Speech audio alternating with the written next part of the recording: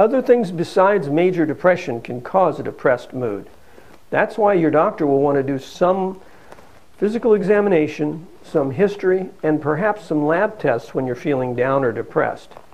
An overactive or underactive thyroid can cause depression. Adrenal gland disorders such as Addison's disease or Cushing's disease can cause mood changes. Addison's disease is an insufficient amount of cortisol in the body, and Cushing's disease is an excess of cortisol in the body. Blood tests can detect abnormalities of the thyroid gland and of the adrenal gland. Anemia can cause depression, specifically depression caused by vitamin B12 deficiency. Infections can occasionally cause depression. Alcohol use and substance abuse can cause depression. And because every person is different, medicines can cause depression in some people.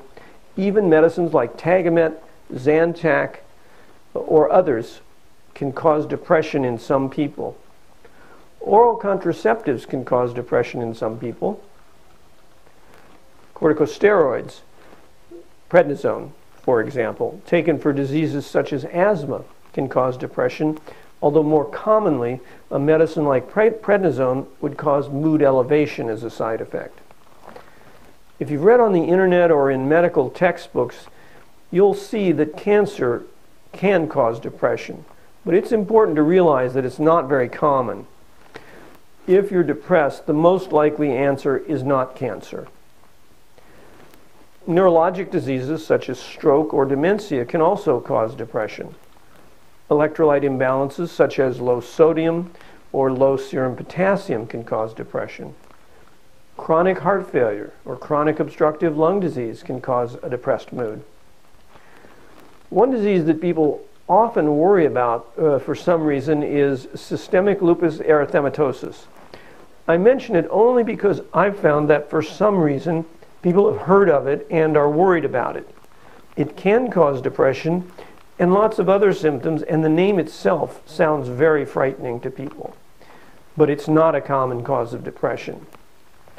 However, if you're specifically worried about it, or any other specific disease is a cause for your problem, tell your doctor that you're worried about it so he can address it. Most of the time, the doctor will say that the risk of a certain disease being the cause of your symptoms is less than the risk from a false positive test for the disease. Chronic liver disease and chronic kidney disease can cause depression. Now, you may need to take an antidepressant medicine even if the depression is caused by a medical problem rather than by major depression. Most of the time, if a person comes to the family doctor complaining of a depressed mood that's interfering with the person's life, the cause is major depression, not another medical illness. But how do you know? Well, just like every other problem in medicine, it starts with a history and physical examination. In addition to the questions about depression, the doctor will ask questions about your past medical history, past surgeries, hospitalizations, past serious medical problems that you've had. And the doctor will do a review of systems as a part of his medical exam. In the review of systems, the doctor asks about symptoms of every body system that might cause the problem. He'll ask you about symptoms that might be caused by the nervous system, or by the lungs, or by the heart malfunctioning. The review of systems is the best way for the doctor to avoid overlooking something important, yet not order so many lab tests that he ends up going on a wild goose chase. The doctor may order some simple laboratory tests. Simple lab tests can rule out many of the medical causes of depression that I've just talked about. For example, a complete blood count can rule out anemia.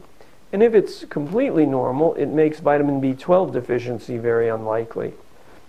Thyroid disease can be easily checked by ordering a blood test called the TSH, the thyroid stimulating hormone.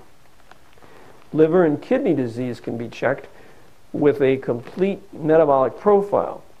That's a blood test that checks a number of different blood values. The complete metabolic profile will also detect low serum sodium and low serum potassium. If an infection such as HIV is a possible cause for the mood disorder, an HIV test can be ordered. If you have some specific concern, something or some disease that you're worried about as a cause for your depression, tell your doctor. He may say that it's not likely, but he might also say, well, we can check for that.